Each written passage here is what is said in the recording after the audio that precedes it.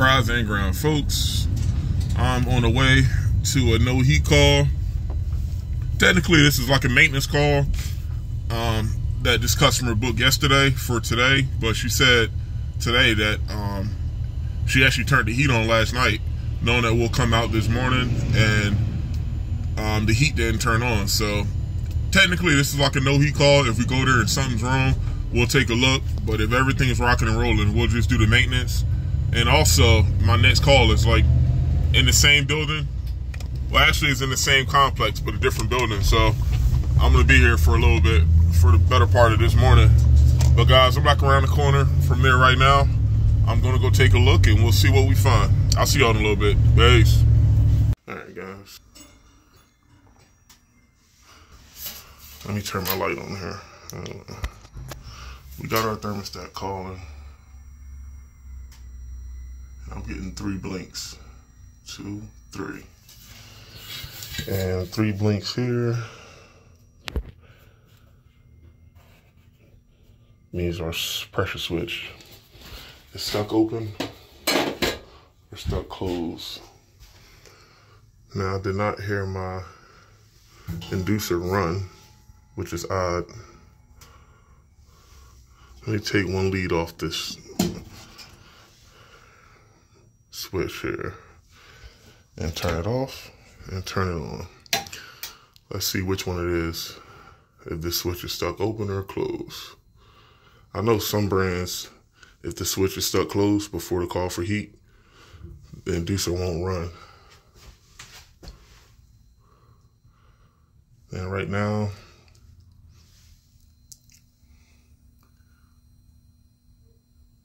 still giving us 3 blinks with the wire off. So now what we want to do is see if our inducer motor is getting power. There is no safeties on this inducer that will cause it not to work. It looks like all these wires come straight from the board. But let's find, let me get my meter and let's see what's going on. I'll see y'all in a little bit. All right.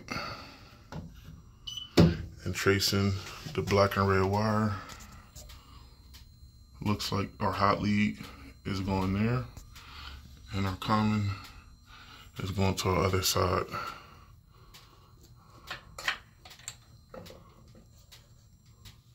Of the contactor. And as you can see, our hot lead to ground. We are getting power. So this inducer motor is shot. So I got my power off.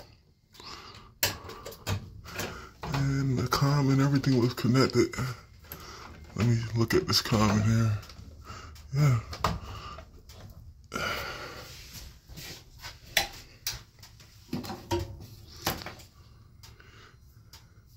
Yeah, it's getting power. Looks like the line is probably just shorted out.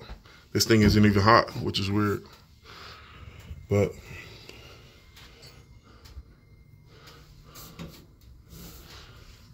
yep.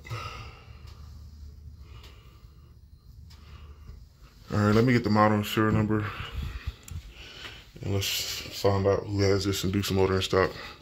I'll see you guys in a little bit. All right, guys, I just left the supply house. I got my new motor, and I picked up some filters. And yeah, guys, what we do whenever we have bad inducer motors, we always tend to replace the pressure switch as well, because at this point, guys, I mean, assuming this is like a residential unit, I mean, most pressure switches are cheap anyway, and since they work in tandem, we would hate to put a brand new inducer motor in and then come back, you know, 2 or 3 weeks later to replace a pressure switch. And guys, I don't know, something about the cold weather, I know this happened a lot last year too, but whenever we get like a lot of, you know, 20-degree nights and 30-degree nights, we get a lot of intermittent calls, and it turns out to be the pressure switch. You know, like, I mean, and we make it a point too, you know, anytime, and this is just some more free game for you guys.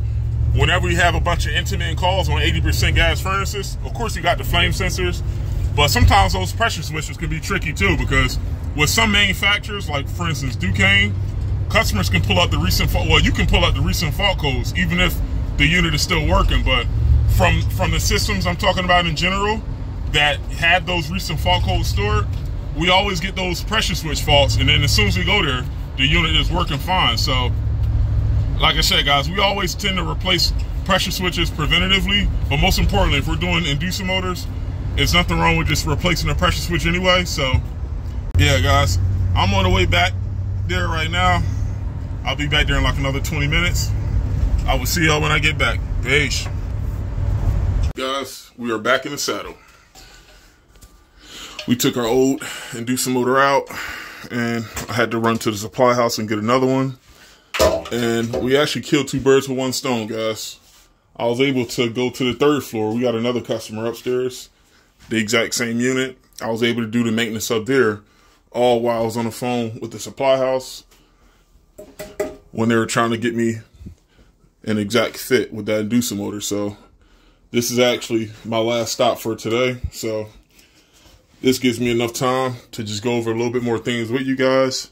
But guys, what I'm gonna do while I have this old motor out is I'm gonna do the heat maintenance. I'm gonna take my spark rods out and take my flame sensor out. And I'm gonna get that cleaned up all while I have the space. And for you guys that work on Magic Pack units, I recommend one tool. You're gonna need a right angle drill bit. This is the only way you're going to get your sensors out and your spark rods out, and most importantly, the bottom screw on this inducer motor. You can't get it. As you can see, this hole is below the damn, I don't know why they make it like that, but you can't get this with a nut driver. You gotta get an extension bit with a right angle bit, and this is how this is actually how I was able to take the screws, that bottom screw out that inducer assembly. But guys, real quick, let me get this set up and let me get this taken apart, and I'm gonna show you. I can tell from here that spark rod definitely looks a little dirty. I'm gonna show you how that looks. Let me take this apart. I'll see y'all in a little bit. All right, guys. And this may not seem like much, but you see that? Let me zoom in. See that oxidation there? Over time, this could cause one or two things to happen. If my spark rods gets covered in that oxidation too much, this spark rod won't light. And two, if this flame sensor gets covered in oxidation, the system will ignite, but the flames won't stay on. So it's very critical with these particular units that you clean these out, or you take these out and you inspect them. And if they do look anything similar to what I'm showing you here, it's best to just take an emery cloth and clean them. So I should have my cloth inside of my meter pouch. Let's take this out and let's clean it. I'll see y'all in a little bit. All right, guys.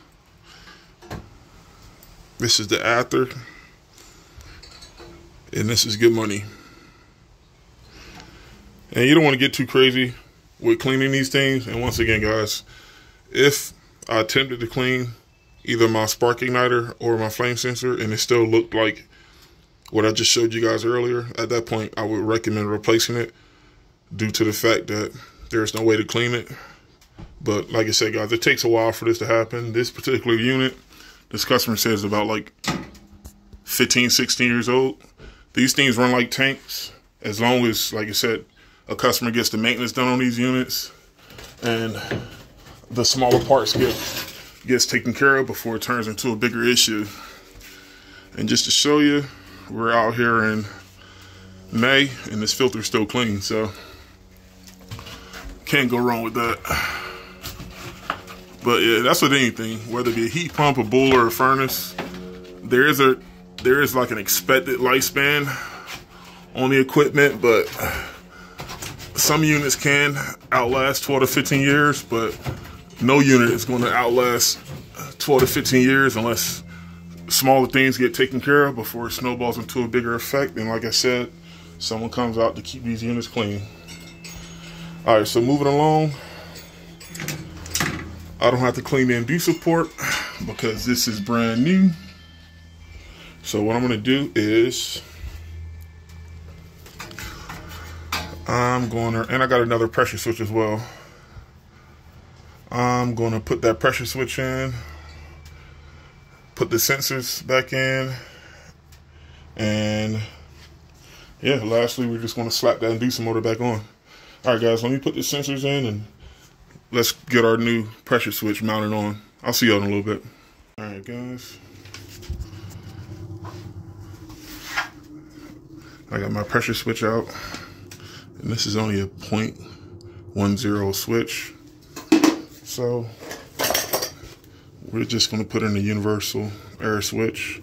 And guys, from my experience, we've been putting in these universal pressure switches at least for a good 5 or 6 years now, and no issues, only because we know in what applications these switches will work and in what applications these switches won't work. Now, I can tell you now, these work, and this is the new switch, by the way. Old one's here. I already got the spring in here, but these switches work for about like 98% of applications regarding replacing pressure switches. However, the 0.2%, I believe Carrier has, and I'm talking those 96% 3-stage furnaces. Carrier has those dual-sided switches. You'll know when you see one. It won't look anything like this. It'll basically be like something like this, as a matter of fact. Hold on. It'll look something similar to this. But in that scenario, guys, you'll have to go OEM. And I know most supplier, well, maybe Pierce Phelps out here, and I think there's a Carrier supplier as well. But I know most Carrier suppliers or dealers have those pressure switches in stock. But I tried replacing a 2-phase pressure switch for one of these, and it didn't work out. I think it fired up once and then it did the same thing. But I ended up ripping out the universal and putting in the OEM, and that particular one worked. So that was the only time, speaking from my experience, that these universal switches didn't work. But for the most part, if you put the right color spring in, for one, and two, if you know what size the old switch is, and three, if you check your inducer motor for proper inducer water column, you can't lose in replacing pressure switches, especially with the universal ones. So, all right, guys, moving on. I think I shook this up, as you can hear it. I gotta make sure that this thing is open, and this bad boy is gonna go right here. And this thing just fell on the ground. This is like probably like a spacer. I don't even know what you want to call it. That went right here. I just had to take that out. But real quick, guys, let me mount this pressure switch and let's get this show on the road. I'll see you in a little bit. All right, guys. I got my inducer motor on. Got my new pressure switch in, and I got the baffle around the gas valve screwed in. And guys, there's nothing to it. Just plug and play. Once again, this is the OEM inducer, so the new one fit right into place of the old one. We didn't have to make any modifications or do anything crazy. But now I just gotta put the bottom cover on, wire this inducer motor in, and I'm gonna give it a shot. I'll see you in a little bit. All right, guys. I got everything hooked in. Got all the screws back in place. Got the inducer wired in. And I didn't mention this, but this is a negative pressure switch. So with negative pressure switches, you want to use common and normally open. And with 90% furnaces, you guys will see it's a lot more common. With 90%ers, you may have a positive pressure switch that hooks up to the positive, and that will go sometimes to the burner assembly box. The next time I'll see one of those, I'll definitely go over that. But 90% of pressure switches are going to be hooked to the negative port, and you're going to use common and normally open. So on the call for heat, inducer runs, puts furnace in a negative pressure, it closes. Remember, it's normally open, and that switch closes on a negative pressure once the inducer motor runs, assuming that the inducer motor is working correctly. And then from that point, the sequence becomes a sequence. But enough yapping. Let's turn this bad boy on.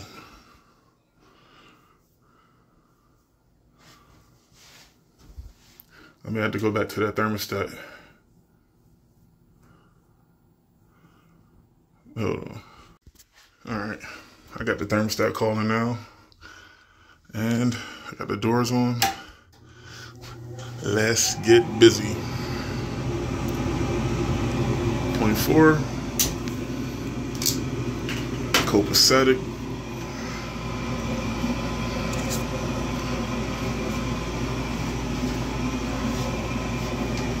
I just heard my pressure switch close.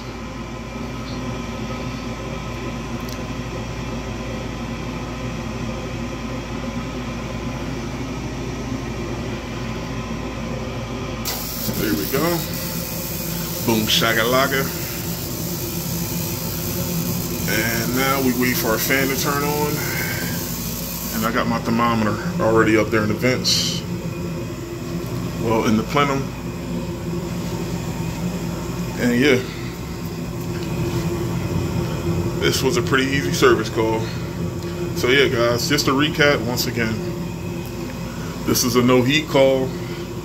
I knew that my thermostat was calling, and for two, I knew that this inducer was getting power because I traced it back from the circuit board. I think there's like a BLM heat tap, and that BLM heat is the inducer.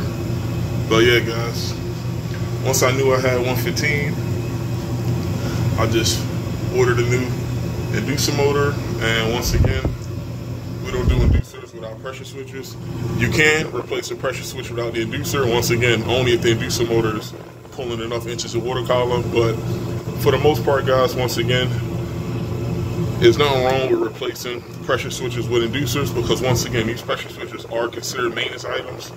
That diaphragm could stick when it gets real cold outside. So, and I can tell that pressure switch was the OEM for the system. So once again, guys, just to cover my tail, we just got the new motor, new pressure switch in, and my fan just turned on.